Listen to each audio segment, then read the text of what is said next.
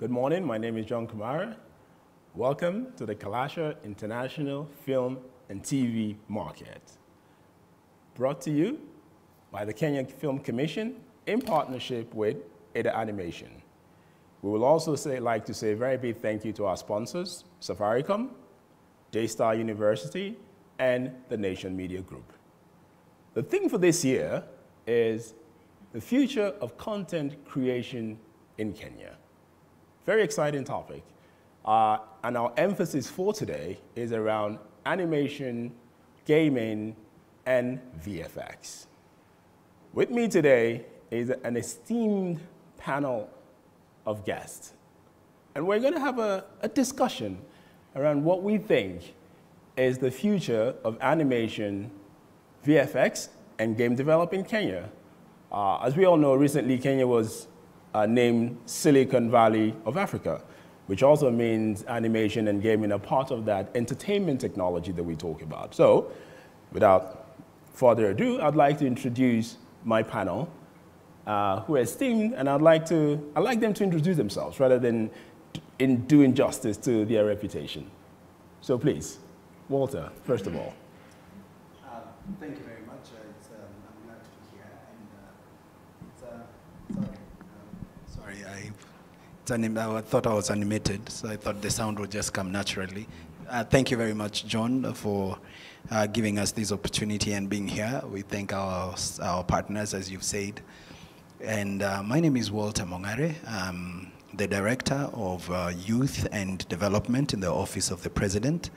My office is responsible for creating linkages between agencies, departments of government ministries and development partners, NGOs, to ensure that the projects and programs that are geared towards the young people get to the intended impact that it's required. And partly I also belong to the advisory team that advises the President on youth matters. Thank you very much. I can't say much for the man himself who put all this together. The CEO of the Kenyan Film Commission, a really good friend of mine, and a futuristic thinker. I'd like for you to please introduce yourself. Thank you. Thank you, John. My name is Timothy Oase, CEO of Kenya Film Commission. The Kenya Film Commission is the organization that has brought you the Kenya International Film and TV Market this year, and we are delighted to host you as we have this conversation about animation, VFX, and gaming. Throughout these 3 days, the Commission is delighted to confirm that you are able to interact with various experts on key topical issues, including what we are going to discuss from now. The overriding mandate for Kenya Film Commission is to create a vibrant film industry in Kenya. Thank you, John. Thank you very much, Tim. And we'll pick up on that in a minute.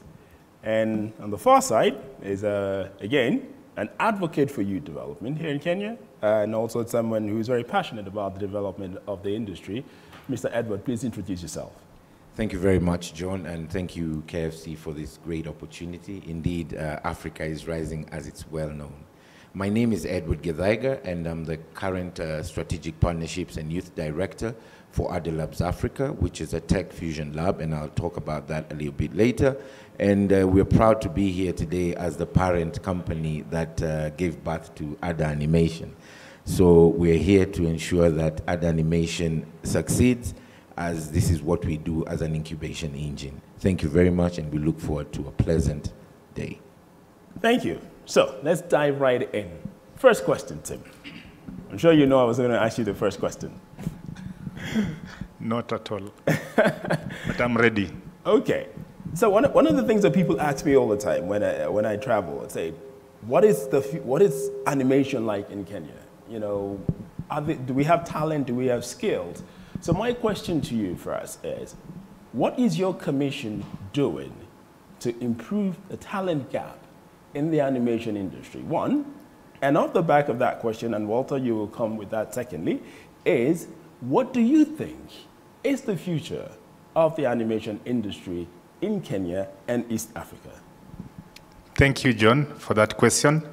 To start with, First, it's an appreciation that the creative industries in this country is being appreciated by the Kenyan government as a model industry that, when fully opened up, will be able to change our economic status by being able to create more opportunities for our young people in terms of job creation. Other than that, as a driver or as an engine that will be able to propel the growth of other sectors, that is energy, we talk about health. You know, the creative industry plays a role of a catalyst to other industries, and by opening up this particular space, we are convinced that the animation or the creative industries in general will create an economy in itself, which will be able to help our GDP to grow and create opportunities for all. With an understanding of our mandate, the Kenya Film Commission has a role to create a vibrant film industry in Kenya. And how do we do this?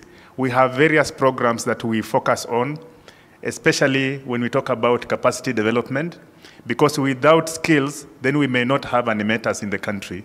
So growing a talent pool that is capable of giving us products that can be able to address or to reach masses in different parts of this country and the world as a whole.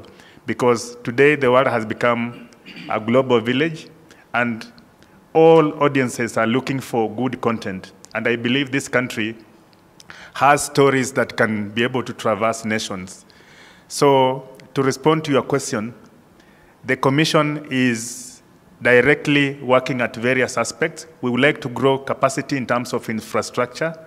How do we ensure that there are startups that are being supported in terms of funding? Because that's an issue. Without funding, it may not be possible to have young creatives to really rally their products to the market. Other than that, talent in terms of skills are critical, because you need to know exactly who is your audience and what you are driving to this particular audience. So at the Commission, we are building that capacity and working with other like-minded agencies in government, like the Ministry of Education, so that we have proper curriculum that will be able to drive this particular agenda. Other than that, we cannot ignore aspects of co-production, because we would like to interlink with other nations so that the talent in Ghana or Uganda, Rwanda, and other countries are able to combine forces with our own to tell African stories. Because the bigger picture here is we are looking at how do we grow this market, not only just looking inward, but opening the space for the entire Africa. Remember, within the animation element, we have other aspects. When we talk about transcriptions, translations, dubbing, all these are service industries that we can be able to grow through this particular element. I would like to position Kenya as a country where other developed nations are able to outsource these services from our own talent, and that's why growing talent pool is critical, John. Yes. Thank you very much, Tim. Walter, Yes. picking up as an advisor to the President, from that perspective, and also in your role as a Director of Youth Development, how do you see the development of the industry from a talent perspective? And what is the government doing?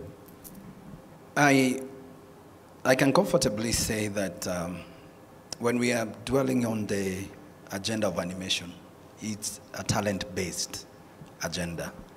And therefore, it makes it very easy for us to identify, nurture, and ultimately expose that talent, as we also do capacity building to give them space for them to operate.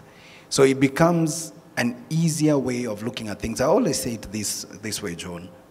It takes about 4 years for somebody to go to campus, to college, graduate, and start to look for an opportunity. On the side of talent, it takes just identification and exposure. And so when you ask me what would be the government's role in ensuring that this talent is exposed, is to first provide policy framework that then supports what we are talking about. put legislation in place that then supports whatever agenda we want to give it to our young people, but above everything else, do what we call capacity building in terms of creating the physical infrastructure that supports the agenda of giving our youth opportunities. When we talk about potential of animation, I think the government is the largest advertising entity. And because of what we call public communication. And more, we need to be passing these messages to our citizenry.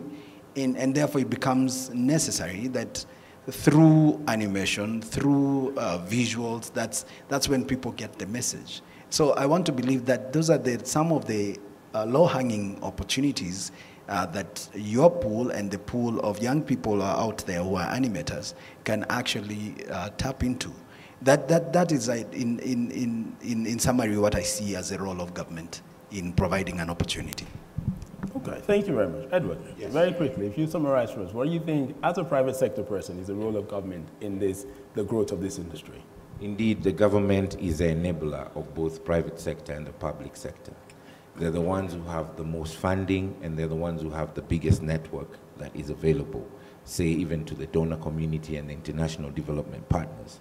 So I would advise the government to really take serious talent, such as animation, because as you all know, animation is hundreds of billion dollars industry. And right now, when we're facing COVID, it's for sure exactly to note that the film industry, where you have film characters and live pictures going on, is becoming a very difficult challenge. And animation is one of the ways that we can employ these young people. So take a look at Lion King. Lion King is a story that came from Isiolo, and yet Africa is full of tradition and rich stories that give us a lot of identity. So the government, through the Ministry of Youth and the Ministry of Cultural Heritage and the Office of the President, should invest much more.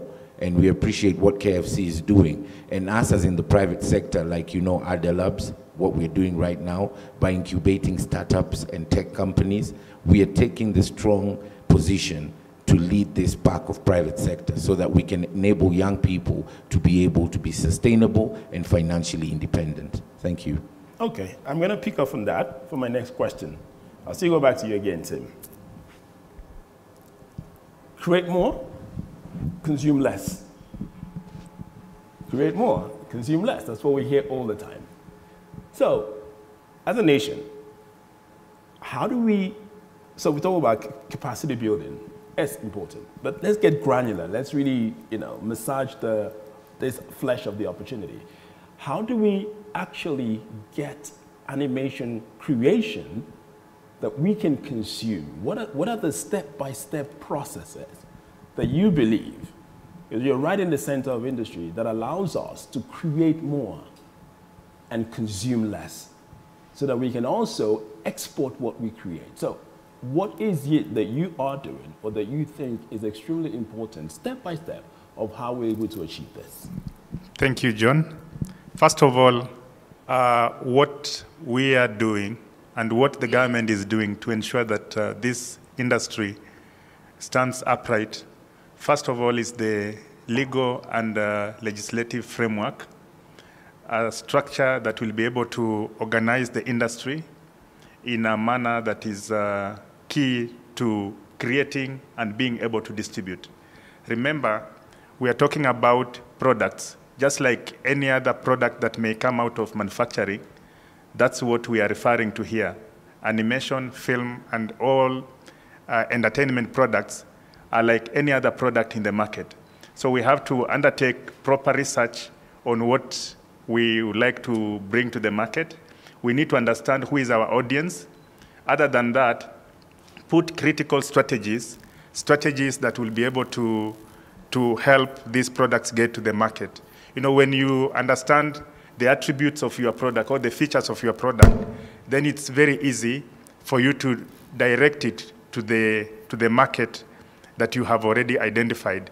But core to my communication is that we would like to have animated products that are actually geared to the world market, not just for Kenya.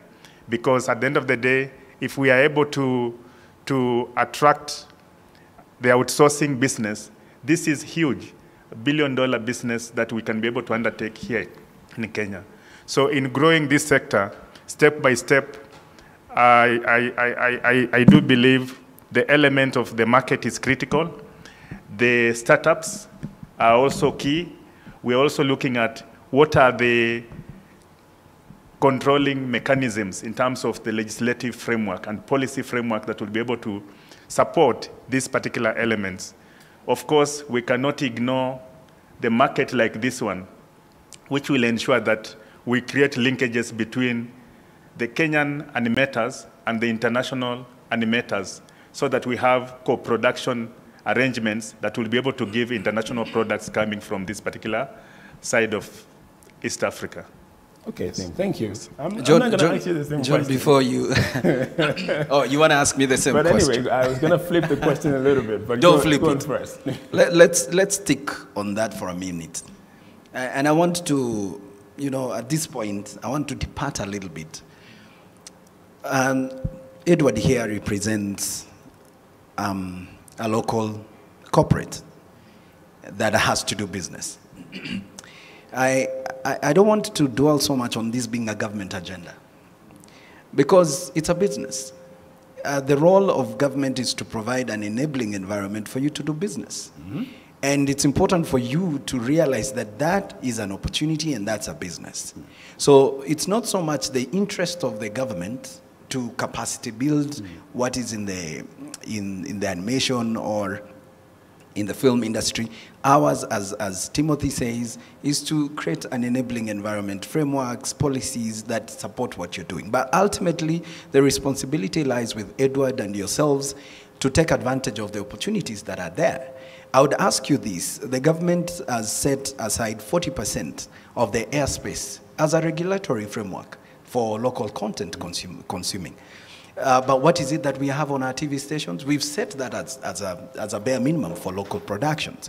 Yes, we know COVID has been with us for the last 1 year, and it's not about to leave, so it has changed the way people do business. In the film industry, there are no people shooting movies in location because one, the legal implication for that and the health implication to that is high. But I want to just, make it clear that for us we can incentivize as a government. We can create room for the new frontier in terms of young people coming into alternative innovative ideas to do things and provide colleges and TVETs, vocational training colleges for that. The other thing is, this is an emerging tool. When it's an emerging tool, it means it has not existed before. And so if it has not existed before, classification is very important. So the government's role is to ensure that we also classify that for it to be funded, because no bank is going to touch you if it's not classified. Mm-hmm. And I think that is, and at the end of the day, what the government benefits from is the more young people come into that industry, the more opportunities that are created, and therefore we collect more money as government from taxation. And so it's a relationship that I really want to throw back to the private sector, to yourselves, to take advantage of that. For us, it's just basic as that. Okay, yeah. I'm going to hold you there for a second. Don't drop your mic. Okay. Okay. So go back to technology. Okay. Kenya intentionally, for the past number of years, has messaged that this is a place to grow technology, which has allowed the technology industry here to exponentially grow. So the messaging was intentional. Yes. There were a lot of meetings with international partners. There were a lot of campaigns around, Tech Kenya. There's even concerts. So there was an intentional approach. So if you're telling me that the private sector, so the messaging is also very important. I haven't seen a messaging about animation, VFX, or gaming that is extremely intentional, or a strategy that is clearly intentional, considering that this is over a $2 billion FDI market for the country if we actually get a couple of things right. So from that messaging perspective, I might disagree with you for a minute that the government's role is only in the policy and the framework. Because if it's new, as you said, then there is more work, because as an international partner, I would like to see that the government is messaging right about an industry that, so do you believe that at this point, the messaging, the communication, and the intentionality is right from the government for us to say, okay, private sector run? Timothy will assist me on that, and I just want to be brief. It's a collaborative agenda, all right? One, because you see that as an opportunity from private sector, and for us as government, we then move in and support you in putting the infrastructure in place to support that you're doing as a business. So I still think it's not just a government per se agenda, but it's a collaborative agenda. As I said, any emerging opportunity provides a way for us to, make money as government, collect more taxes, and provide more services to people. So it's not a government agenda; it's a collaborative agenda. Okay, Timothy, your part? Thank you. Just to add on what Walter is saying, first, we need to appreciate that this is a field that is largely supported by technology and technique. Technique will be acquired by the practitioners, while technology will be provided, or the digital ecosystem will be provided by government. So the government messaging, for me, it's very ripe. We have to be able to communicate to the world that Kenya is ready for this kind of business. And that's why products like the Concert City, where a smart city is being set up to be able to enable this kind of transactions, is being communicated by the Kenya government. At the same time, access to internet to be able to facilitate the exponential growth of this particular sector is being done by Kenya government to enable private sector to utilize these particular pipelines in order to distribute and have products across all spectrum. Remember, today the way content is consumed is totally different. And when you look at the effects of COVID-19, which have actually brought both positive and negative effects, and for us, we are focusing on the key positive effects that have come out of this particular pandemic, where many people, audiences, are actually consuming content using technology, either on their mobile phone and so on.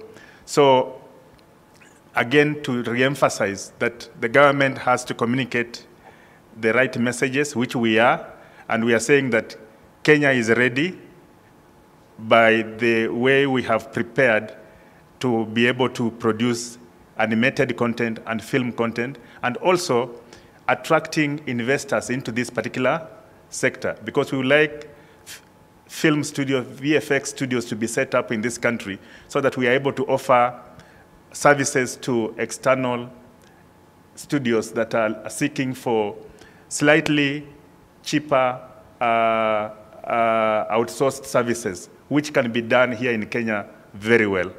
Thank you. Yes. Thank you. Edward, I'm going to go to you real quick. Sure. I was talking to one of the big production companies in Canada, and one of the things they were saying is we're looking for storyboarders, and the storyboarder is somebody who just scripts and that storyboarder could earn up to $5,000 a month. Yeah. And it's irrespective where that storyboarder is anywhere in the world, because you just, especially the way. So now, from the private sector, I'm going to ask you a question with young people. Yeah. Do you think the young people that you meet every day come to you and say, I want to be an animator? And before you answer, if so, why? And if not, why do you think so? Because I'm sure you get a lot of young people who say, I have an application build, I have a tech product that I want to do. So do you get the same conversations in the animation space? Thank you very much, John. Thank you very much. Thank you very much, John. That's a very good question. Indeed, as where I sit as a strategic partnerships director for Adults, one of my major roles is to ensure that we have young people and we partner with youth, right? And right now at Adults, we are working together with universities and teams, because this is where you find a community of young people who are in the right space so that they can get into the industry. So like when we announced that we're going to have this animation summit, the kind of response I got was so great, because most of them were asking how can they be involved, how can they get in on the program. And I told them at Ada Animation we also carry out boot camps, and very soon this year we'll be running a boot camp in July. So I believe the young people in Kenya are very hungry for this, because the talent is there. It's a creative talent, right? And most of the youth are tech savvy. So the conversion in terms of them being available and having the passion is there. So what they need, like you said earlier, is the infrastructure. They need the expertise. They need to be mentored. They need to practice this so that they can make their talents perfect. So I believe in the private sector, us at Adams, we're playing a frontline role to ensure that young people are aware of what is going on. But apart from we doing that on the private sector, that is why, like Walter said, this is a collaborative effort. And that's why you can see private sector and government is here, because we need to talk and shout together so that the young people can come on board. Because look at the average age of a Kenyan, it's 27. So majority of the population are young people. And if young people don't get involved, then I don't know how we're going to get this. So let me kind of stop you there for a minute. Sure. So then let me ask a secondary question on top of that. Why do our companies take their animation work to South Africa? Why do they take it to other parts of the world if we believe the talent is here? I have seen quite a number of companies here who actually do their animation work outside of Kenya. Yeah. Why is that? Yeah, because we haven't built the industry. You see, what's happening in South Africa is because they have industrialized the system of animation. And that is what Ada Animation and Ada Labs is currently doing. Because you can't expect the human resource to be configured to produce, and yet there's no industry. What is an industry? An industry is a mechanic, a system that provides development, capacity building, and opportunity for expertise growth. So in Kenya, that is what is lacking. But we do appreciate what the Kenya Film Commission is doing and the Office of the President, so that then that industry can begin to be built. And you know very well, John, South Africa is much ahead of us in terms of industrialization. So that's one of the biggest reasons why there's that gap in Kenya, because we haven't industrialized the animation industry or the sector to make it viable, and also to attract these young people and talent. And furthermore, to also attract the funding, right? Like you said rightly, it's $1 billion industry. If we haven't developed the talent and the industry in Kenya, how else do you expect the big Walt Disney and other block people who build this film industry to come to Kenya? Thank you, Edward. Because of time, I'm going to go back to you, Walter. Yeah. On that same question, I know you're in government, but now put on the private sector hat. Okay. Okay. That will be very difficult to wear that private sector cap. Why do you think our private companies go outside of Kenya to do this work? Let's focus on animation for a minute, and attach that to talent, attach that to practice, attach that to quality. And I think majority of our people want to do animation within 1 week. And it's very difficult to do that. It takes, to create just one character and to animate one character, it requires practice, precision, and constant consumption of the same skill for you to outdo what is out there. We have to agree, and Edward has put it very clearly, that there are countries that are already advanced in a certain area.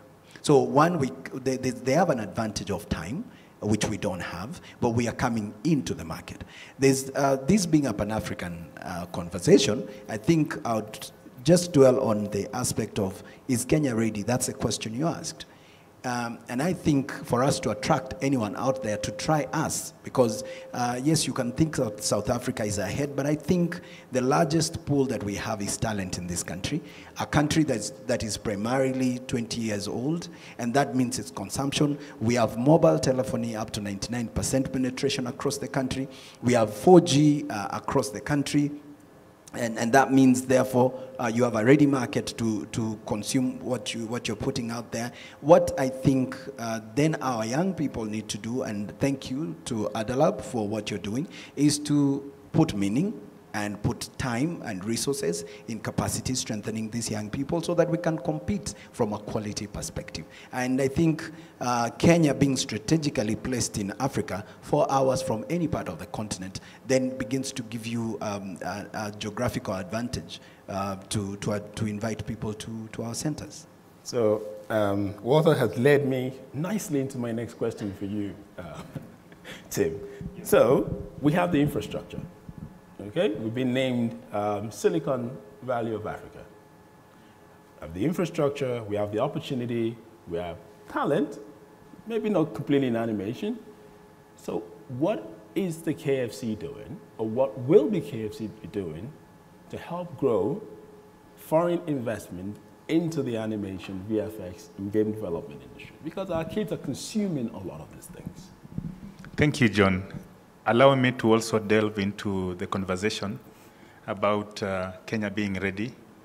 First of all, I think I'll throw this back to the private sector, that we must have an organized industry in form of either animation associations that are practically working as a unit. Why that is important is because when we are growing the talent pool, this talent pool has to be in a certain form of organization that is clearly championed by the industry practitioners themselves. Of course, the government will go ahead and provide an enabling environment and ensure that there are incentives that will be able to attract investments into the country, that we are able to see mega studios being set up here. And when that happens, then we will be getting ready to compete with any other nation in that particular space. So key to your question is that we need to incentivize investors into our country. Yes.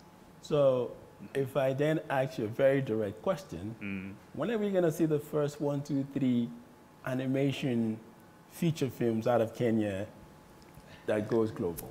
You know, and John, what are you going to do to make that happen? We'll be able to do that from the boot camps that we are planning together with the other animation. I believe that is a step towards having products that can be able to go to the world. So you're saying that by next year, we are deliberate that we should be able to have, by the year 2023, we should have solid products. Already we have products in this country in form of commercials, as well as key series that are animated, but we need to move a notch higher to become commercial, because we would like to see these products going out as business products, not just entertainment. I mean, I'm going to give you the question, but I just want to make 2 points. No, I just wanted to. I'm going to make 2 points. The out of the top 20 movies made over the past 40 years, 7 of them of the top are animation films globally. Lion King, I think, was about $182 million in production. Now, and there's all these co-collaborations happening across the world, because as you said, COVID has rightly brought the world together in this manner. So, you can answer the question with the lead that I've just given you. I noticed that Timothy is being very polite, and is trying to answer a question that we should be asking you as government. All right, your private sector, you have a responsibility to carry this opportunity that has been created. You realize that first the government is grappling with the loss of employment because of COVID.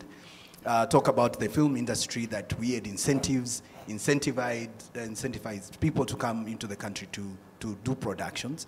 That is not taken place the last 1 year. That means it's loss of opportunities, loss of jobs, and therefore we take it back to you and say, you as private sector, you as guys who are venturing into this new technology of doing things, how can we help you as government to attain what you're talking about in the next 2 years? Because the government is not in the business of producing movies, but we can ask you, and Edward, working in the office of the president, has taught me to directly ask the private sector to take charge of what they need to do, and us as government is to provide the framework for you to do what you need to do. So can we then give you a responsibility that by the next 2 years, we need to see something from the private sector that the government can be proud of.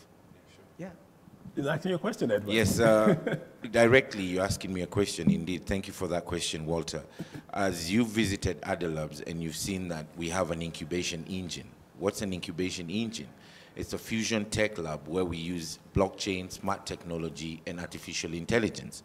And right now, at Animation, we've been able to train over 20 animators who are currently working different jobs within our lab. And KFC partnered with us and last year, and it was a very successful operation. So we as Adelabs, if I can speak for ourselves, we're already championing this. So what we need from government is to partner with us and build that studio, because Ada Animation plans to be in the Oscars in 2024. And we have several sets that we've already made, like The Last Light Born and several other sets that we're working on. And we are targeting to train 500 animators in Kenya, because they have different roles that go into building an animation movie, right, or a set. So we expect government to partner with us and come looking for us now that you can see us here live on TV, and find out what it is we're doing and enable us build that studio so that we can compete with the international companies and be able to build that movie, that animation movie that will take Africa to another level. And I do appreciate our East African partners like Uganda and some parts of Nigeria who are coming up with these animations. But because Kenya has the Silicon Valley, Savannah Silicon Valley in Africa, we are ahead of the pack. But now we need you to look at what also private sector is doing intentionally. Don't wait for us to come for you, come and find us, because you have all our data and you know what we're doing. Thank you very much. Okay, so team then, what would your ask of the private sector be? So the big corporations here, you know, your Google, your Microsoft, everybody, your Safaricoms, what would your ask be in terms of their participation in this industry to make it interesting for a young kid to think that I can have a career in animation, or I can have a career as a game developer? Yes, you know, to serve as an example, you have to show. So I'm seeking private sector to put forth strategies that will foster content creation through technology. And by doing this, we'll be showing the young creatives to emulate what established entities like Adalab are actually doing in the market. And also I would encourage established businesses in this particular field to embrace collaborative effort with the key partners from other countries as we undertake specific co-production arrangements, because the art of doing business of film is more collaborative than anything else. Of course, the government, through the film policy framework, it will be able to provide you with a roadmap that will enable you to access all aspects that will support the digital ecosystem in terms of the kind of business private sector is doing under animation. I know I earlier on mentioned technology which is already in place, and the government is continually giving the public an opportunity, an array of opportunity for this particular sector to thrive. We are talking about possibility for a credit guarantee from government, which will be able to open up private sector in terms of the banking system to offer you a funding mechanism that will enable businesses in this particular field to thrive. Other than that, to also promote such markets like Kalasha, so that we have linkages between key players from other countries, you mentioned South Africa, actively participating and being able to learn best practices in this particular field. Without forgetting, VFX is critical. I would like to attract more investors in that area so that we have these particular facilities in Kenya to be able to service other destinations. Yes. I mean, once you mention VFX, I'll let you, you know, there is no world-class VFX studio in Africa apart from one or two in Southern Africa. And the opportunity to build a VFX studio here in Kenya, because of the type of internet connectivity we have, which Walter has mentioned earlier on, could technically bring, in the next 4 years, a $3.4 billion market opportunity into here from an FDI perspective, purely from money that we generate. Because FDI is not only about somebody coming to invest in, it's actually bringing in money for work. And so I'll let you get on to that question. I'll piggy right on what you said earlier, and a question that you asked: how do we encourage young people to look at this as a career? And as government, that is why we also a responsive government that is sensitive to that growth. And that's why we have changed the curriculum from the traditional academic approach to competency-based curriculum, where we have even separated and put sports and art science separately, where we identify young people at as early as 3 years old, or as early as 3 years, you're in class 3 or level 1 of lower primary school, where we identify your talent and we focus on that as opposed to academic. This is one of the other things that the government has done, is to dedicate a whole department to innovation. That's why we have ICT, innovation, and youth in one ministry, meaning we have dedicated resources to innovation. And the animation we are talking about, which I want to encourage young people to look at as a career, what COVID has shown us is that in the next few years, chances of going on location to shoot a movie are slim. To shoot a movie anywhere in this country or elsewhere, it takes about 400, 500 people to shoot one movie in terms of an ecosystem and creating opportunities. So if those movies are not being shot on location, what is happening? The theaters are still available. That means the opportunity has been created for us to take young people into this technological advancement of using animation as an opportunity to create content, and in the process of creating content, then we create employment. And I think that is the next frontier, and thank you to Adalab for making sure that you're spearheading that conversation in Kenya, and we will continue to support you and partner with you, and that is what I think as government, that is our huge responsibility to undertake. Okay, I'm going to switch to game development for a minute, because it's also part of what we're discussing. About a few days ago, last week, Fortnite, I think they just raised another $2 billion to build this, what is called the multiverse universe. I'm sure your kids play Fortnite. Everybody's kids here plays Fortnite. You probably spend a few €100 every month. And we see a lot of our kids here. I mean, I was looking at the esports organizations here, and Fortnite consume again. So Microsoft develops games, consume. So game development is part of pure technology. So what is the government, your organization, you also, Walter, also doing intentionally in the area of saying, let us start building those infrastructures? We have 8 regional blocks in the country to create games that we can consume, because we know our young people are very interested and we can't stop them. So can we consume and keep the money in the market? Yes, John.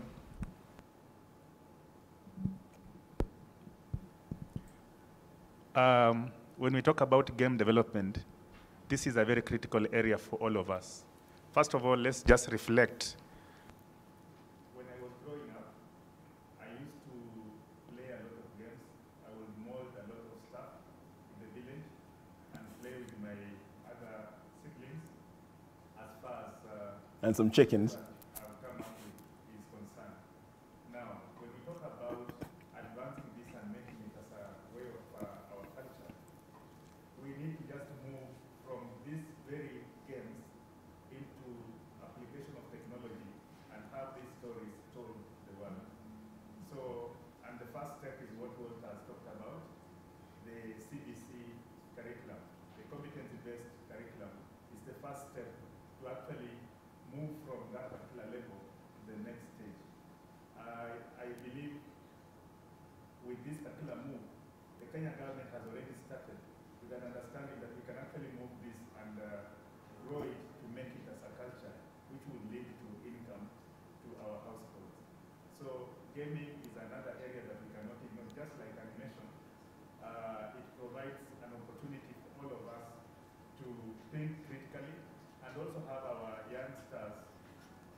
utilize their energy in the right direction. So from where we sit as Kenya Film Commission, of course, under the Ministry of ICT, Walter has spoken about innovation and youth. The government deliberately put youth under the Ministry of ICT because of all these facets that we are talking about. So film, gaming, and animation coupled together, they have a critical role to play in the economic growth of this country, and that's why the government is focused on them. And the key institutions that have been put in place are actually here to provide that enabling environment so that we are able to have these particular sectors thrive. Walter?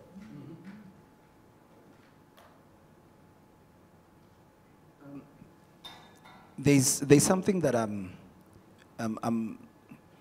keen on, and that is developing unique and exceptional content. I think as a country where we have more than 47 tribes, gives us a very rich cultural background. And as Timothy was speaking, I noticed that there are stories that haven't been told in a way that then they can attract people. I think that backdrop of diversity in the country provides a very nice backdrop for productions that can tell our stories, unique stories, and culturally rich stories. That's what I think is also an opportunity for people to come and explore. However, the caveat here is, how are we telling that story? How unique is our content? How are we encouraging the young people in the animation industry to be keen on quality productions? Because bottom line, this is about the consumer market. You put out a great product, people will consume. The product is not good enough, no one will consume that product. Okay, Edward, I'm going to go to you with a different type of twist on that same question. So Walter has mentioned 47 counties, right? And you as private sector, what has been, one, your challenge in how you actually, first of all, create this content? And then two, also, do you think there's also, I still go back to the government, do you think there is a role for the government in, say, maybe creating a challenge? Each county, let us develop one game per county and find private sector, or galvanizing. Has the government done enough to galvanize other private sector big players to look at this opportunity and help us develop the grassroots of it? Thank you very much, John. First, I'd like to say, in a bit disappointment is because of the mindset of the young people, because these are the biggest consumers and also where the talent pool is. So we have a mindset where we look at everything from the Western perspective. And even when we're doing this animation and gaming, we try and build games built onto the Western perspective. And this is one major challenge, so that you can't compete with them really at their level. So we need to now start ensuring and inculcating and mentoring our young people to look and to appreciate what they have in our own cultures. We need to come up with games and productions that talk about our own lifestyles in Africa and give the story of the African story, right? So that when it goes out there, even the consumers out there would be interested. Look at the number of tourists who come for safaris in Africa. They're interested in what is going on in Africa. But immediately we come up with gaming and content that is from a Western perspective, we go wrong. So this is where I'm calling on government. When they're doing the 2021-2022 budget, they need to increase that budget and ensure how they will increase it to a high level so that that money can then reach to the young people in the villages. And as you said rightly, we have 47 counties, we have 8 regional blocks. What is the government, county governments and national government Edward, doing we have this? to stop because of time. Thank I you. want to take one last comment from each person before we have to round up. Tim, you had something to say? But great comment. I just wanted to add on what was mentioned. When we talk about the 47 countries, we are basically talking about different cultures within this nation.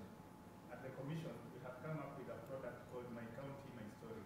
We can be able to pick it up from there so that we have and champion each county to tell a story every year. So it's possible that we can actually have told in an animated way every year for the world. So 47 animated stories and 47 games developed across 47 counties using the concept of My County, My Story, which we can sell to the global market. So that is an outcome of what we're finally. So Walter, this is our outcome of this discussion. Thank you. I would just conclude, and thank you very much for this, Timothy, by the way. Thank you for putting this together. Thanks, John, for the wonderful opportunity and your support system, Safaricom, and everybody else who's supporting you. Edward made me laugh when he was acting like an activist, trying to tell government to increase budget. And I just wanted to give Edward comfort. Edward, that the government is keen to support any innovation so long as it's justifiable. And so it's the market that needs to justify whatever we need to prioritize and budget for. We'll continue as government, continue to incentivize the animation and the new technology and innovation in telling stories and creating content. We will continue to capacity strengthen where we need, and that's why we have the TVETs, that's why we have the vocational training centers. We want more young people to go into talent-based. We will continue to, advocate for classification, as we said earlier on, for this new technology to be fundable. And at the end of the day, the end goal, it's in the best interest of government to have as many young people engaged meaningfully for livelihood, for the government to advance, and for the lives of people to be better. Thank you. I know you want to say something, but we're literally out of time. We will continue this conversation. Sure. But I think this has been a lot of fun. A whole lot of fun. I mean, it's way more fun than I expected first thing in the morning. A couple of things that we've taken out of this is, if you're watching, Kenya is ready. We are ready to become a dominant player in the animation industry. We're ready to be a dominant player in game development, not just consuming games. We're also ready to build world-class visual effects studios here that will transform even the way content is made, not just here, but selling our services to it. And why are we ready? It's because we have the talent. We have the infrastructure from the government. We have the economic landscape, as you can see, the growth of technology in this country. And we also have the mindset of the government and the people in charge running, because they believe that this is an industry. So for a young person thinking, can I have a successful career in animation, in gaming, or VFX? The future is your oyster. You must decide how much work you want to put into it. I think if our partners, Disney, big stars, Universal Studio, DreamWorks, as you're looking for new places to nest your egg across the world, I think Kenya has opened the opportunity, because you've seen the likes of Google, Microsoft, and all these big companies turning Kenya into their headquarters, which already means that we have the infrastructure required. Now is for us to engage with you. And to all our other donor partners, we also believe that the time is ready to engage with the KFC and the government and the private sector to say, let us create amazing African content. Thank you very much. My name is John Kamara, and wait for the next session around growth and development in animation. Thank you to my guests.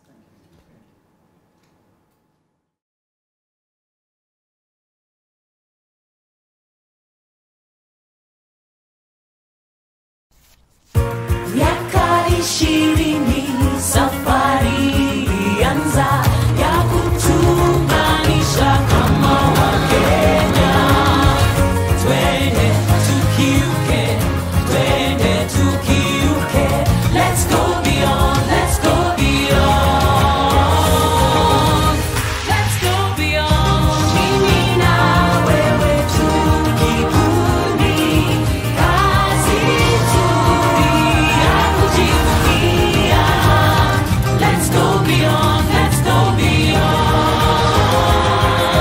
Kwa juhudi na matumaini twaelekea kesho pamoja.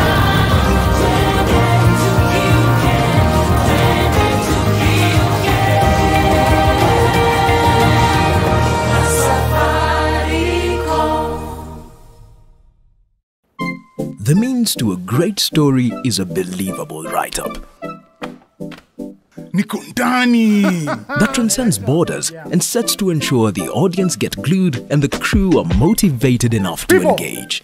The movie is on. Yani tuko ndani. Kila shot lazima iwe perfect because every angle matters. Niko ndani, boss. Great shots are coming right. Every ounce of energy digging in to give a wider scope of the job at hand. I love it. I'm in it. See, this is our time. Tuko ndani. Tuko ndani. Toned up faces that display courage in the midst of lights and an always wanting theatre with art that reveals the identity. A time most awaited, showing off the acclaimed character in a role played to perfection. No. I am more in than you. No, I am. No, I am. No, I am. Oh, you're making me so mad. You. Oh, I guess. Tuko ndani. I am all that you associate me with in the film industry. I am Kenya Film Commission, tasked with ensuring your filmmaking process is a smooth sail. And I can only do it if all you filmmakers are registered with me. Since it is a requirement by law to be registered and certified by the Kenya Film Commission, pamoja, tutajenga hii industry and beyond. What's your excuse? Ya kutokuwa ndani? Je, uko ndani? Register today at www.kenyafilmcommission.com. Base is a video streaming platform primarily designed for mobile. And with Base, we basically want to offer content to Kenyans. We are saying Base, we want to position Base as a home of best local content. And on Base, we want consumers to come and find content that entertains them, that informs them, that motivates them, then of course inspires them. And a session like this, Base Creators Garage, is actually content that's available on Base where people can go and watch and be uplifted and learn from other content creators that have gone ahead and succeeded and actually get something from it.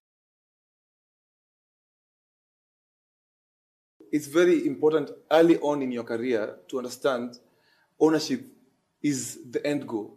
And you're in this for the buyout. I love it. I'm making this Sauti Sol music right now because it will be valuable for me in the future. And so I have to really make sure that my split sheets are in order and all the rights holders in my music are in order. In fact, if you look at Midnight Train, your average song has even 3 to 4 writers. And it's deliberate so that we get the best. But also, it's important that your stakeholders, your writers, and everybody knows what they own, where, how.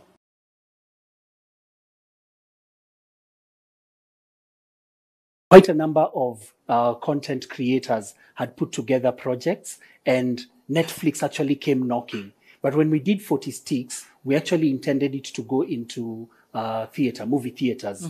But when Corona came in, then we had limited choices in terms of platforms that we could place the movie. So luckily, Netflix came knocking. They actually came into Kenya, asked to meet with a number of content producers, and we were lucky to be called into the meeting. So everyone was able to present, and we were lucky to be one of the ones to be picked for our content.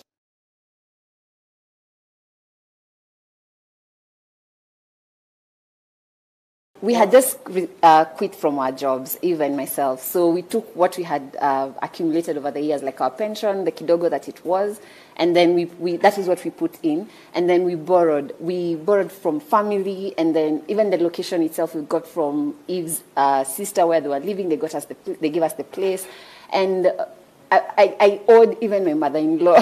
That was how bad, how bad it was. But we had a vision and we knew this is what we wanted to do and we were going to get there somehow. For nearly 5 decades now, Daystar has been stirring passions, supporting and shaping career aspirations as it develops transformational servant leaders for Africa and beyond. I have been blogging for a couple of years now, and blogging has led me to a world of research which includes a lot of writing and blogging. To be honest, my passion for writing was birthed at Involvement, which is a student-led newspaper at Daystar University. I was made at Daystar. Book your intake now and be the next. Call us or visit www.daystar.ac.ke for more information.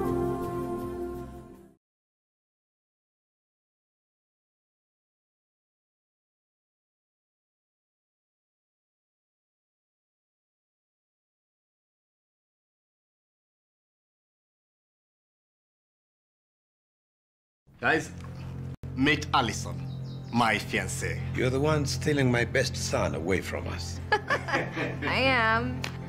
Welcome to the Jambo family, where I am the official black sheep. Come on, Justin. What do you think you're doing? That's my this. What are you doing? Bring my ticket back. Come on, Justin. You, come on. You, that's my ticket, Justin. Fireman. You are going to strangle my son because he broke a glass. What more? No.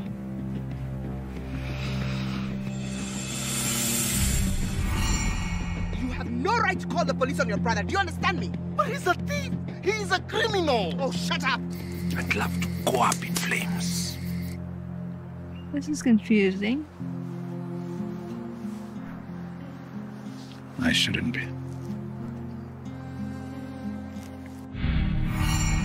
Come on, go. This is a celebration of 40 years of marriage between your mother and I. And we all have to be there as a family. I'm not part of this family. You disowned me yesterday, remember? Fireman. But my head feels naked. And change the head, not the wigs. Mom, I don't think that wig and head wrap goes with your dress. Mom, I change, eh? Yeah. For goodness sake, never, ever, ever mention wrong anything, clothes or color to your mother. What? I was just commenting. This reminds me of our wedding day. She kept the whole church waiting for 1 whole hour as she tried to dress up to look nice. When she came out, she looked uglier than she was before makeup. How can anyone look so horrible? Dressed up like that? Oh, what's wrong with you women? For the Bible tells me so. Mabrigan, number 28. My family, so embarrassing. I'd want you to remember me as a brother who was never fake. Jesus loves me. You.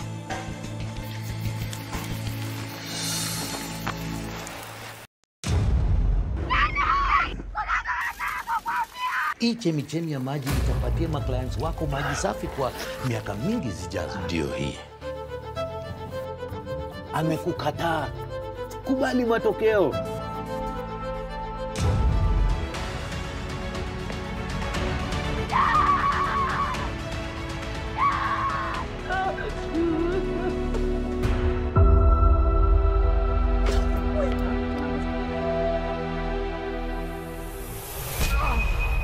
It is a simple accident. Tukina Waters! Tukina Waters!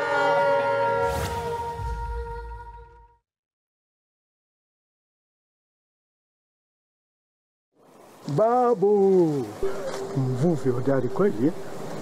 Umetuletea nini leo? Mampenda. Umerudi kanisani? Hapana, nilikuwa nataka advances za pesa za dawa za Obi. Tell him that money is charity money, not a salary. Hadithi. Hadithi njoo, uongo njoo, utamu kolea. Hapo zamani za kale, Zuhura, binti ya mfalme wa mbinguni, na Kausi, mungu wa bahari, walisema, nasi tumfanye mtu wa dunia kama sisi, awe na sura na mwili kama zetu.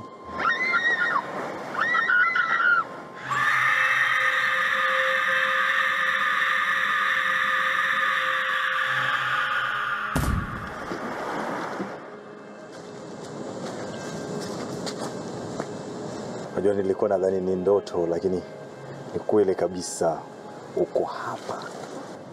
Usiniogope.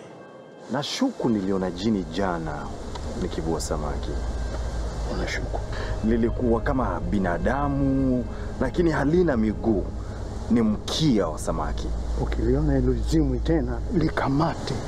Hebu fikiria watu watalipa pesa ngapi kuliona tu kwa macho.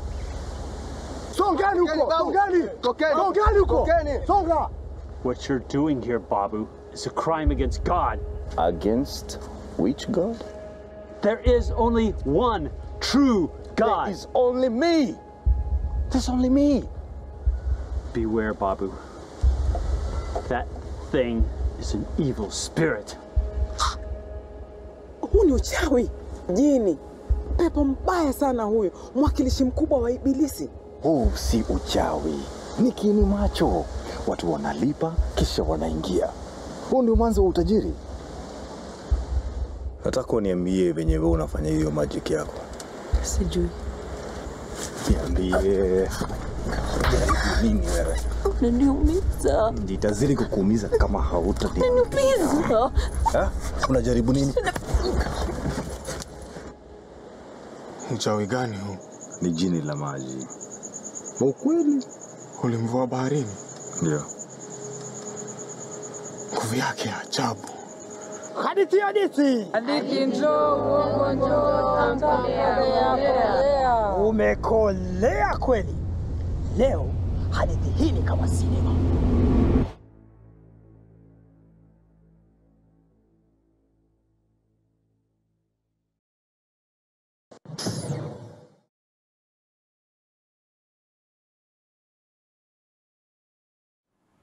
Hello, and welcome to day 2 of the 4th Kalasha International Film and TV Market themed The Future of Content Creation.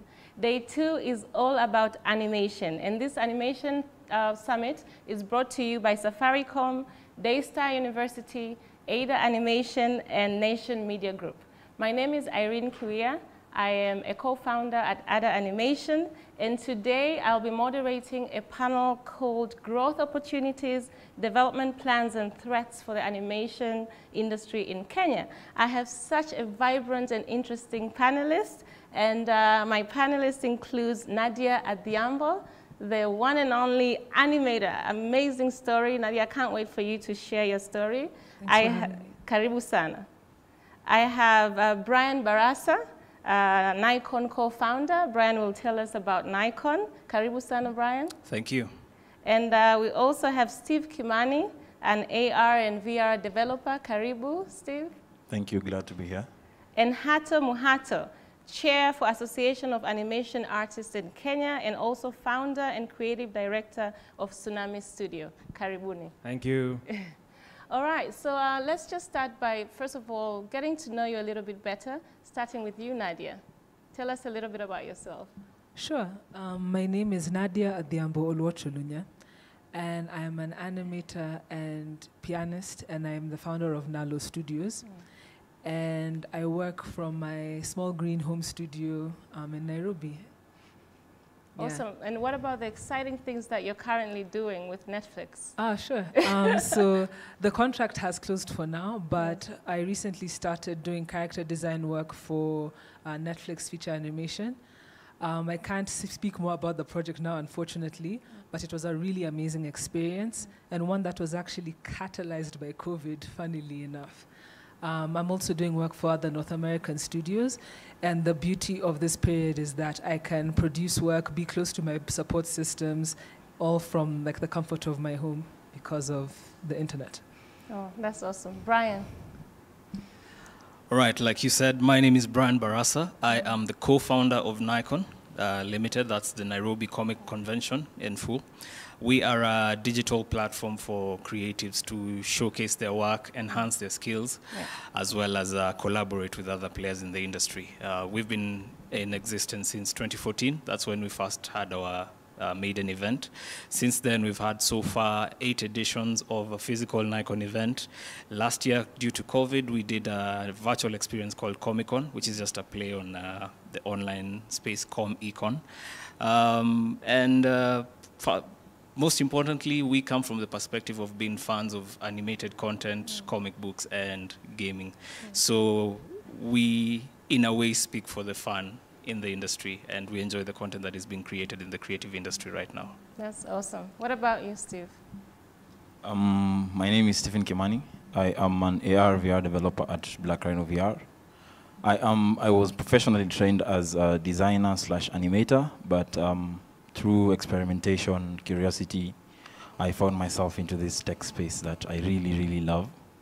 And yeah, I'm glad to be here, glad to share more, and looking forward to more interaction. Thank you. Hato? Hi, everyone. I'm Hato Mohato. I have studied animation for, I think, 14 years. I first started here when there was no animation. It was multimedia. I think we were studying multimedia and communication. And then I went to City Varsity in South Africa. From there, after I was taught, I said, no, I'm coming to Kenya, and I'm going to figure out animation in Kenya. Now I'm here.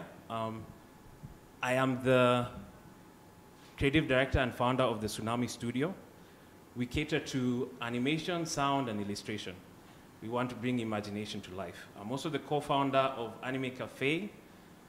We love anime. And we brought the, sorry, let me bring that back.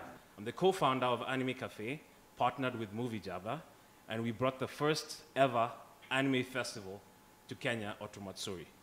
And I'm also the chairperson of A3K, and we want to, the Association of Animation Artists Kenya, and we want to bring animators together, because with unity we can move forward.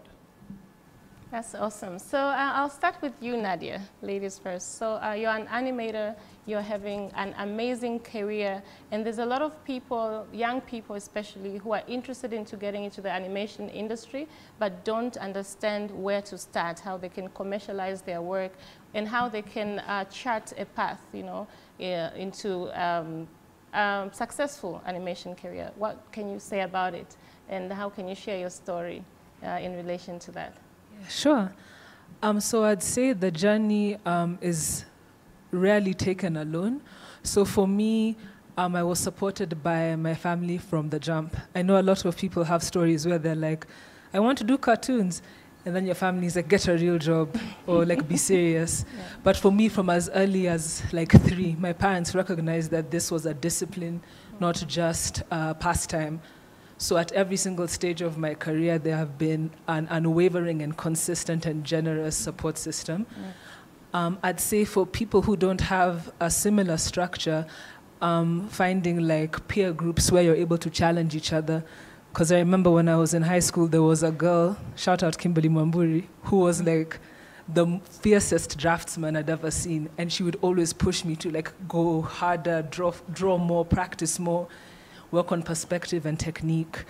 And then in terms of having an actual career based in Nairobi, there's many ways that illustration or graphic storytelling is harnessed. I think the most lucrative right now is social enterprise spaces, because people use comics and animation to communicate health messages, or like to speak about like very agenda-driven stories. So that was my first job. I started working at Shujaz. And that was an amazing experience. Started there 2009. And for those of you who don't know, Shujaz is all about, or Shujaz Inc. Is all about harnessing the stories of young people, young Kenyans around the country, and trying to find ways to have practical solutions to day-to-day problems, or to celebrate their day-to-day experiences. So that was my first job. Then after that, I studied animation at Sheridan College in Canada. That was amazing. And again, as much as the facilities were fire and the faculty was also so amazing, it was the peers. Like, people would really push, and people would absorb principles and concepts and interpret them in such different ways, because they were from all over the world. So that, again, everybody there was the kid who used to draw in their class. So that specialness just forget. And then you just have to work and work. And even now, like, my support systems, ultimately they're the same. As much as my craft and my practice has grown, the same cheerleaders have been there. So I'd say if we can find ways to cultivate communities, which I think Akina Hato are doing with A3K, that's an invaluable part of the process. Now that's amazing, and I'm happy you're talking about communities, because we have Kaka here who launched Nikon, and the entire purpose is to build a community of animators and gaming. Tell us about Nikon, and especially looking at how the industry is evolving. You know, what are the challenges that you're seeing, and where are the gaps? So when we first came into industry doing Nikon, we pretty much had the pillars that we wanted to deal with. So comic books, animation, and gaming. Pretty much those form the basis of what Comic-Con is.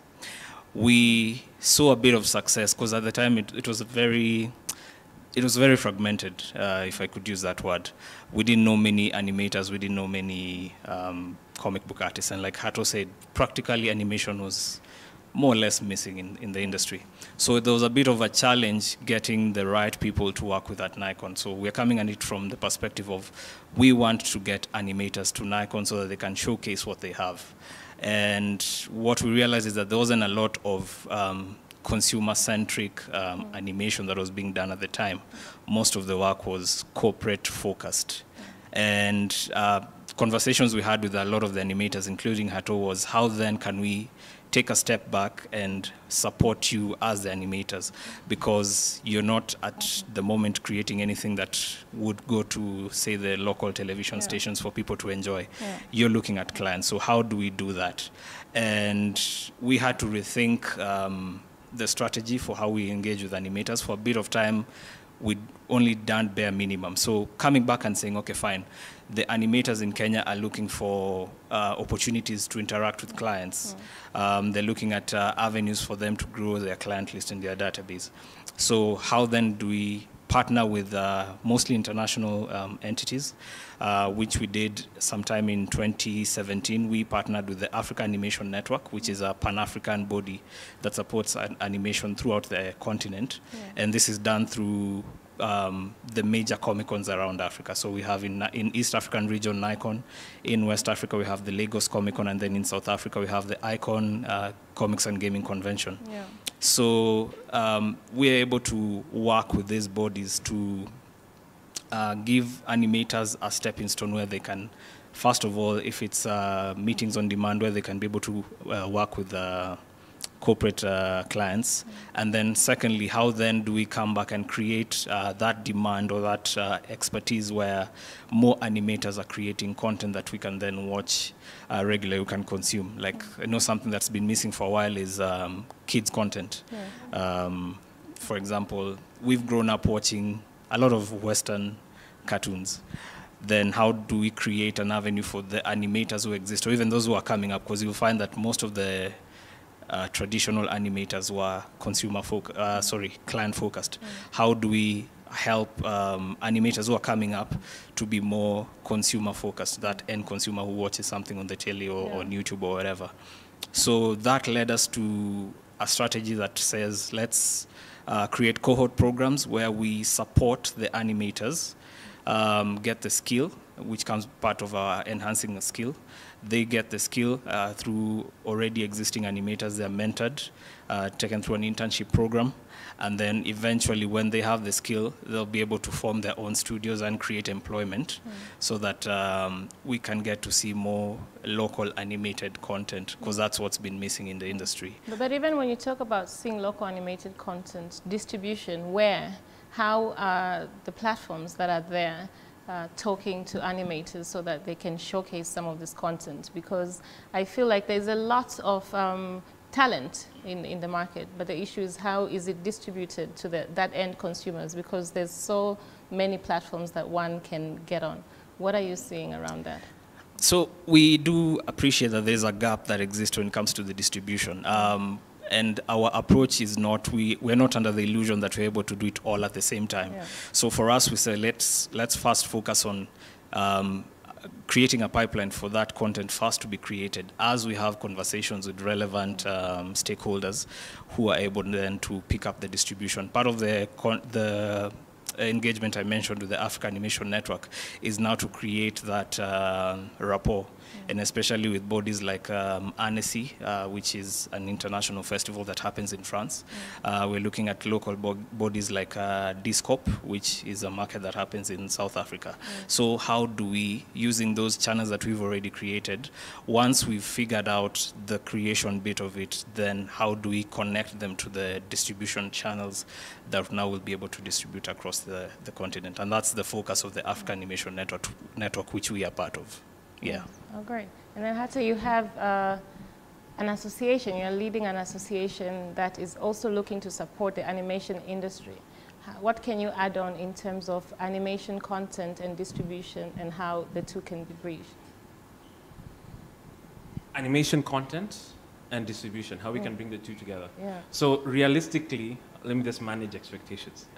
In Kenya, it's very hard to get a broadcaster to actually pay for your content, right?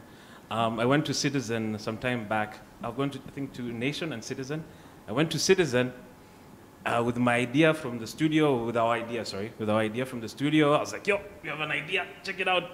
It was like, no. You have to understand economies of scale, right?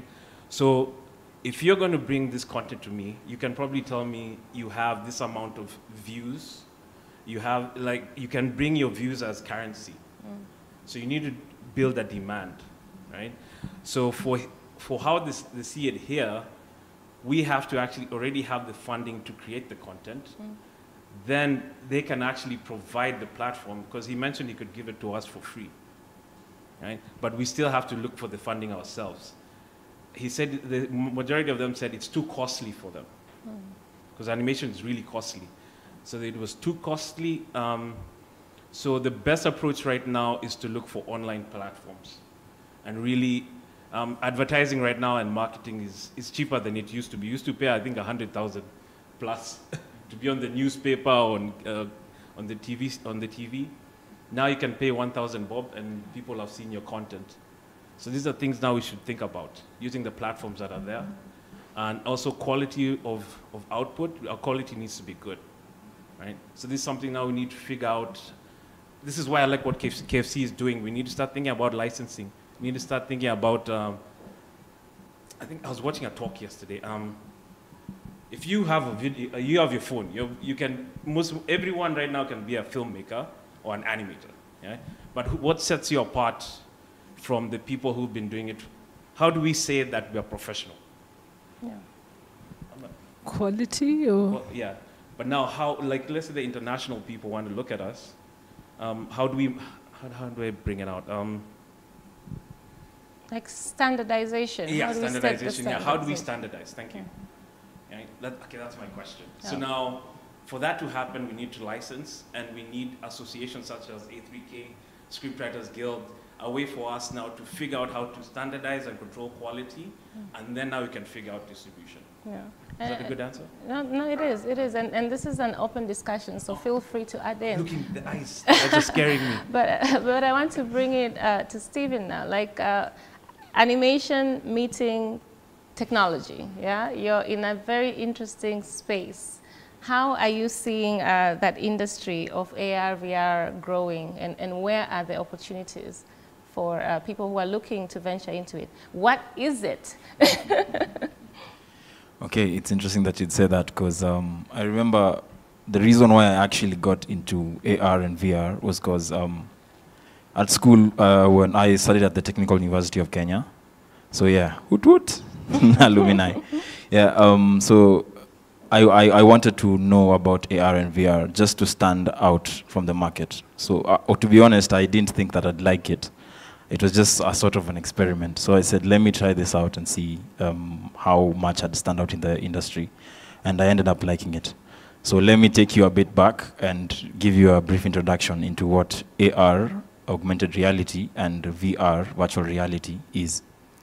So AR is simply an superimposition of a digital item on top of existing media. That might sound complicated, but let me just break it down again further. So, for example, you have a poster.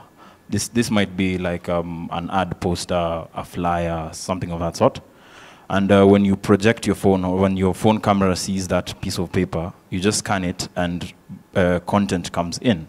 So it might be a video, you might have links like buttons that lead you to different social medias, you could have, like honestly the possibilities are endless. And then now again, there are also analytics. So as compared to the normal billboards that you see, using AR, you actually have analytics in the back end. So in case I want to see maybe how many people scanned, or rather viewed my content, there's backend that I can actually see and see these people scanned.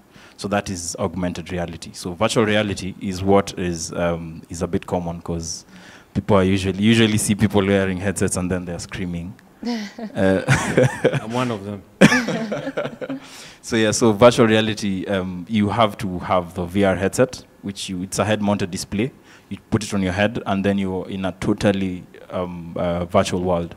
It might be a film, it might be an animated series, it might be a documentary, and it also might be, as you're saying, a game that and then the best case scenario for VR is horror movies, because they freak you out, and that's what people like seeing. So yeah, I don't know if I answered all the questions. Opportunities in that industry. Are you seeing more and more people wanting to get in it? Are you seeing more demand around?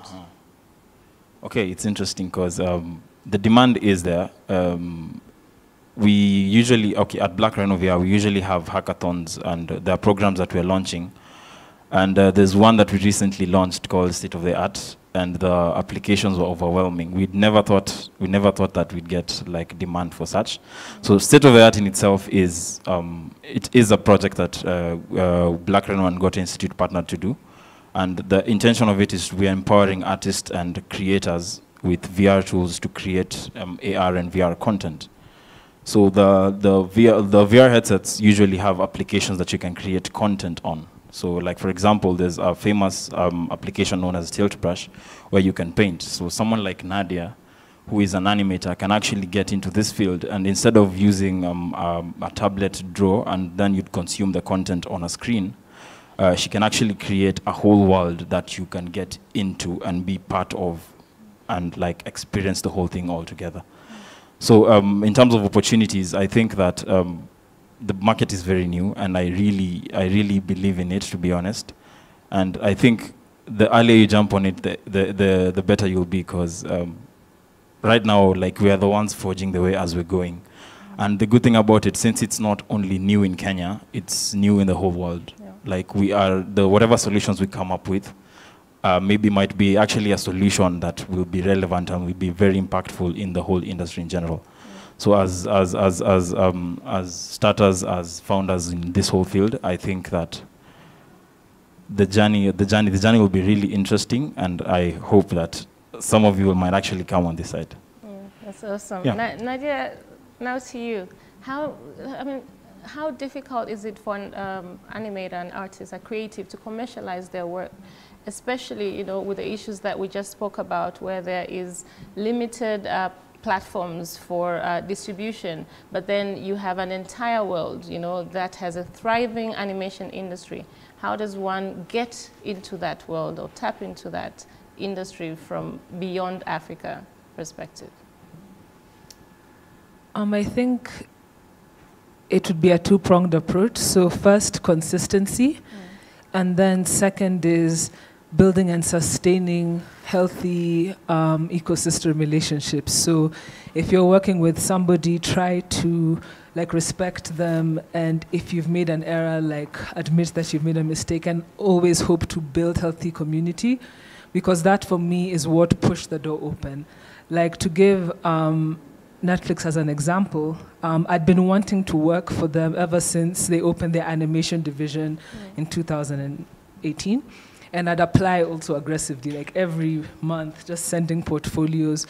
And when COVID happened and they began to recruit aggressively back, I also started pushing, sending more portfolios. But that wasn't what did it. What actually got me through the door was a friend of mine who was already working there. And they passed my portfolio to the director on the project, and then they DM'd me on Twitter. So there are these formal channels as well as these informal ones. And I think it's really important to always move with integrity as far as you can and hope to heal when you misstep.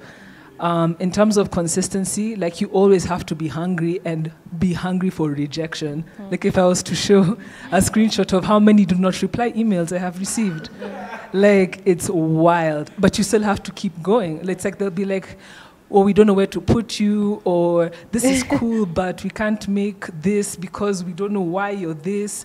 But you just have to just keep going and keep taking on their notes. Because sometimes in terms of industry standard, they're not always wrong. Like, if they're saying they want a certain kind of structural integrity from your work, build, like, grow, learn another skill. Like, I think it's important to remain malleable. Like, just an example of that, I had an opportunity in 2018 to work on a VR project, and I'd never done it before. But the team at Avandu, shout out Avandu, and also the team at Black Rhino who have the tech, they were just like, have you ever used Tilt Brush? I'm like, no. Do you want to? I'm like, say less, yes. So I just went there, and you just learn.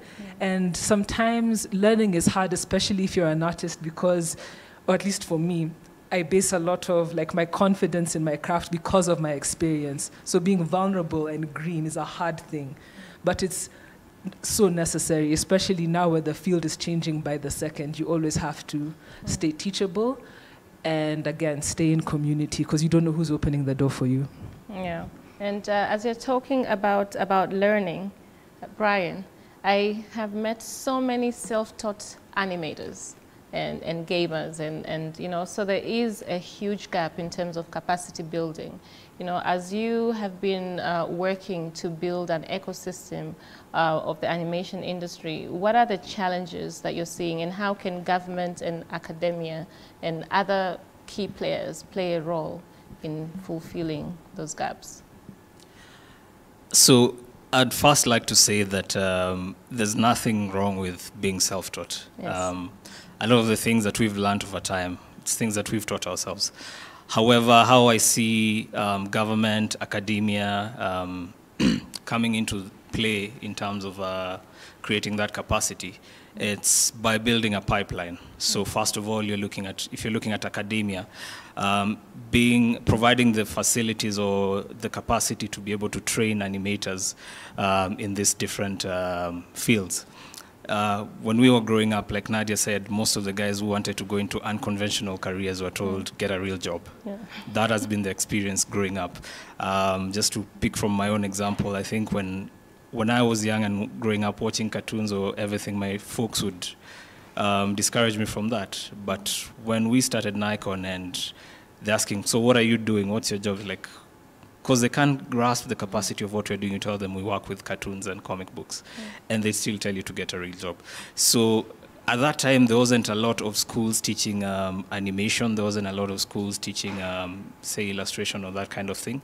I think the only one I knew at the time was Shangtao, and I know a lot of animators have gone through Shangtao. So number one, the establishment of more facilities or more institutions that are teaching this. It can be within the universities. It can be standalone institutions that support this.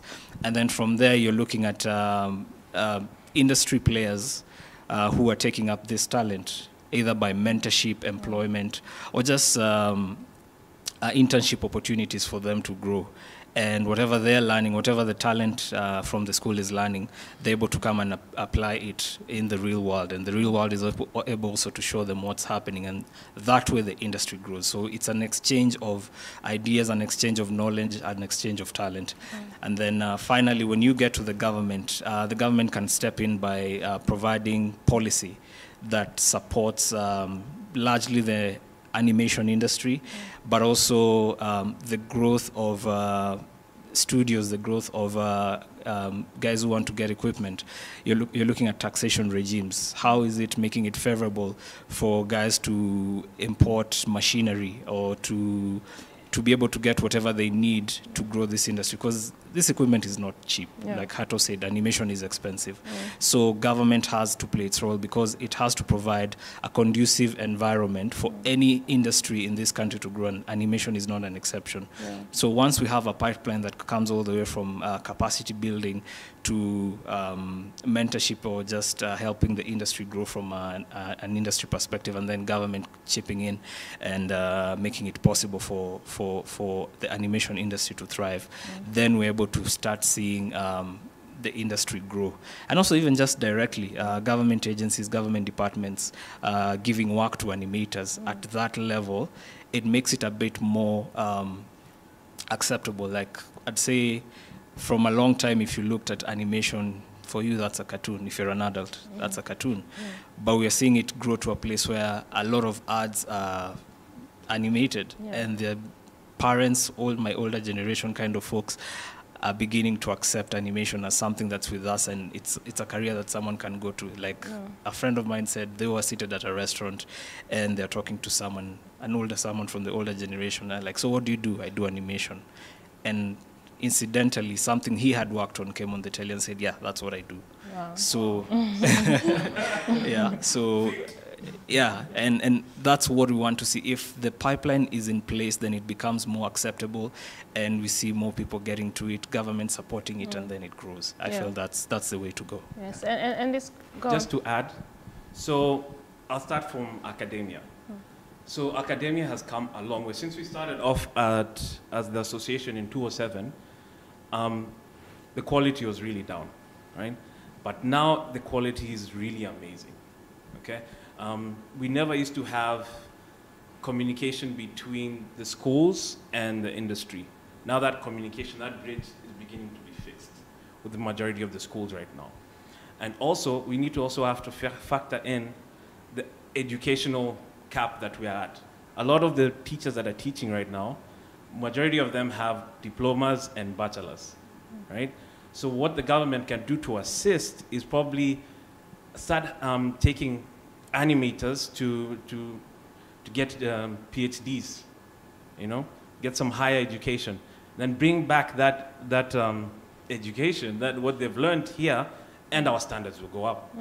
Now, because right now we don't have, I think there's one that I know of that's doing degree courses.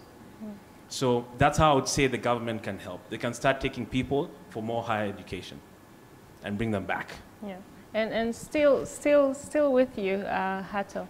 My question is, how does, because as Brian was speaking, yes, a pipeline is important, and there's also that notion where you have people who are looking to build new ventures or invest into new industries, but they don't understand the animation industry just because they're not animators, you know? So how can a person or a company venture into the animation business, in your opinion? And is it lucrative, is it not lucrative? What are the different touch points where one can join into that investment pipeline? Okay, cool. So I think the easiest approach is, if you're an animator, partner with someone who knows business. Start there, right? So partnering with someone who knows business, because I've seen people try and multitask and then something goes down, right? Okay, like me. Like, I think we are talking about it. We end up multitask, and we are a jack of all trades and a master of one. But what we don't realize is that we have a limited amount of time in a day. Yeah. So if you partner with someone that knows business, that goes up. Could you repeat the question, if you don't mind? Yeah. So exactly what you're saying, like, because animation is an industry, which means it has to be managed as a business. You know, you can enter as an artist and do consulting work, but how do, you know, for it to be able to be lucrative and commercial, there has to be professional structures, there has to be business structures around it. And you have people, and anyone can take this question, you have people who are maybe looking to venture into new businesses, but they have no idea that the animation industry is viable and it's something that they can invest in. I remembered my call. So one thing we need to understand, with our parents, our generation before, these guys are post-colonial. Us, we didn't experience that. So they had very set rules. They used to get work, they used to have, I would say, limited things in what they could do. I think, so things have kind of changed. Now we have more people with more expertise, and before there was less people with more, how do I say, probably someone can help me. There was more opportunity there's more then. Options, There was more options. Yes. So we need to understand that our parents before have that mindset. So it's up to us to show them that this is, like, I'll give you an example, that this is lucrative. I'll give you an example. Like, I was talking to my grandfather, and he was like, you want to do cartoons? Yeah. And Tom and Jerry came on TV. And we're watching Tom and Jerry, and he's laughing. And I'm like, dude, how much, you watching Tom and Jerry in Kenya? Where did you imagine how much money they're making? So he was like, oh. So it's up to us to make a business proposal that makes sense. Partner with people who know business. You figure out what's good with you, and find someone who's good at what they do, and you partner. Yes, which brings, and go on, Nadia. Yeah, and if I may add to that as well, I think we also need to have a culture that has more spaces like this, where we speak about ourselves and our process. Because I think when animation became, like when it scaled up to become industrial, as much as there was practice, there was also exposure of process.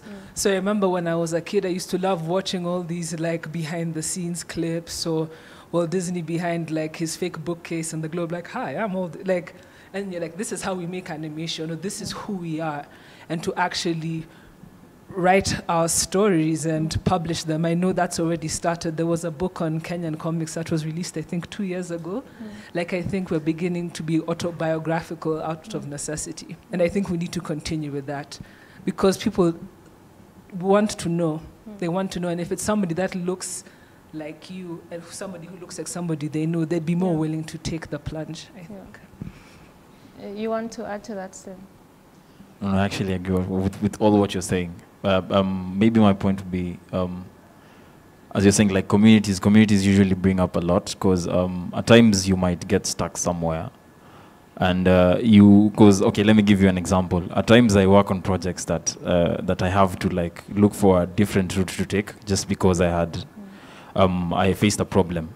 But then again, once I look up on Reddit, maybe someone posted this something similar, and I actually get to know about that problem. So you see, communities are also like, they're really, really important, and like building up on each other. That's all. I think that's all that matters, because that's how industries are brought about. That's how companies come up, because you might actually find your business partner in like, maybe he replied to a comment or something of the sort. Yeah. I also like what Nadia said about documenting the process. I'm a strong believer that every part of the process needs to be documented, not just the successes, but the failures as well. Because more often than not, you learn more from your failures than you do from your success. If only the success bit of it is portrayed or documented or highlighted, then it becomes easy for someone to get a false sense of success, in terms of, I look at someone who's successful in animation, probably I look at Hato and Tsunami Studio and they're doing great work, and immediately I think I want to be an animator for the wrong reasons. And it's a thing that happens a lot. I'd want to get into animation for the wrong reasons, but if I'm able to see the back end of things, I see how he started out, what went wrong, probably he lost equipment and he had to start from scratch. I'm able to see the endurance or the process that it took for him to get to where he got to. And more often than not, if there's a challenge that someone experienced, then probably have a certain set of skills that would help me to overcome the challenge that he went through. And then I'm learning from his mistakes as well as his successes, and I'm able to pass that on to someone else and tell them, I was watching so-and-so doing something, this is where they failed, I feel this is how they would have gone about it. And overall, we enrich the whole experience or the whole industry through shared experiences, and that comes back to what Steve is saying about community. So it's all interlinked. And I would like to conclude this conversation with exactly that, key failures and key lessons from each of you. Starting with you, Nadia. Failure. We know it well. I think key lessons, communication is key. Like for me, my nature is like, if I make a mistake, my instinct would be to like clam up, and like the shame won't allow me to communicate with my client or with my team. And I've frustrated a lot of people with this. And I think it's taken a lot of growth to be like, okay, I messed up, I'm sorry, I don't know how to do this. And to like open up your process so that people can see where your weaknesses are. I think that for me has been a long and an ongoing lesson. And even as an animator, the whole point is to communicate. Like, how can you communicate with a drawing that's as clear as possible, that gives just enough information, because you're drawing millions of these drawings. So communication and clarity. I think resilience. So when, not if, when you mess up, like how do you go back? Go back to the same desk that betrayed you yesterday, and like draw again. Like just, you have to try again. You have to keep going. That, in terms of like strengths, I think I'm curious by nature, and I think that has carried me very far. I think you always have to be inquisitive. Like if there's something you want to learn, go and learn about it. Like as an animator, you have to be like a consistent observer of life. Like I always have a sketchbook with me. I'm always stealing sketches. Be curious, be inquisitive. And yeah, I think I'll leave it at those two. Who wants to go next? Stephen. Maybe I'll go next. Talking about failures, I think I've failed a lot, to be honest. Because thing is, I usually experiment a lot with things. As I said, I think of something, I look it up, I try it out. If it doesn't work, I put it in the shelf. And then maybe a couple of weeks, months, years later, maybe the solution has come up. So I go back to where I was. Where did I mess up? So let me see if I can fix it now. And then eventually, it usually ends up paying off, because maybe I go back with more knowledge than I had previously, and the execution is actually more stellar than it would have been before. On like the strengths, or rather what I'd like to like push out is, I think, discipline. Like you have to be really disciplined. When like right now we're working from home. Let me give an example. We're working from home. You might wake up whatever time you might wake up. You have things that you have to do. But then again, the fact that you are working from home does not mean that you need to slack, because guys in the world are not sleeping. If you sleep, man, guys are not sleeping. And if you want to be at the forefront, you actually have to outdo yourself and outdo the other person who is staying awake. So always keep learning, always be disciplined, and try to push beyond what, or rather push beyond what you did yesterday. And eventually you'll always become better at what you're doing. Great. What about you, Hato? Okay, so for me, I like to start with a quote, not a quote, but a statement that a friend of mine called Ernest. He works at Chomoka. And we are having this conference meeting with our social hangout, virtual meeting with our other animators, and he asked this brilliant question. He asked, why are you doing what you're doing? What's the why, right? And I would like to start with that. So you need to understand why you're doing it. My failures, I feel it's been more from people. I'm an empath. So I like energy, I like smiles. And also the push, the nudge from people. So I've become stronger, but I would say it's from people. So you need to have a big understanding, you need to understand what your vision is in life. What is your goal? If you understand the why, doesn't matter who comes in and out of your life, you can still keep on going because you have that vision. Strengths, I second what Nadia said, communication, I also second him. The other thing is also character over talent. This is very important. Having that as a strength, knowing how to balance your pride and your humility will get you very far. You just need that right amount of assertiveness and kindness, and you will move forward. Thank you. That's powerful. Brian. For myself, I'll speak from a Nikon perspective rather than a personal one. What happens to be our greatest failure once also incidentally was or is our greatest strength, and that's being ambitious. I'll give you an example, a very practical example. In 2015, we set out to do Nikon as a twice-a-year engagement, so a biennial event. What we quickly learned is that content isn't churned out as quickly as we'd like it to be so that we can have a double event, because what we realized, people will tell you, but I just exhibited in April. I don't have any more content to exhibit again. And then coming to the sponsorship bit of it, because we do work with sponsors, they tell you, but we just sponsored you this year.